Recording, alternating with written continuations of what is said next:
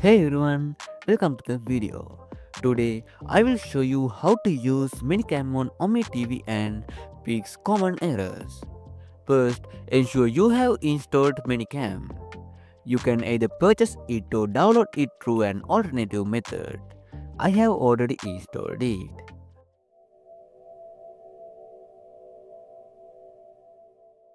Now, open ManyCam and go to the settings. Then under General, rename your virtual camera to HD Webcam C450. Now, click Edit to save the change.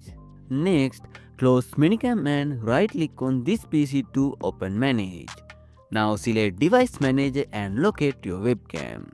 Then disable it. After that, close Device Manager and open System Sounds. Now in the Recording tab, find ManyCam Virtual Mic and disable it. Once that's done, restart your PC or laptop. After rebooting, open ManyCam.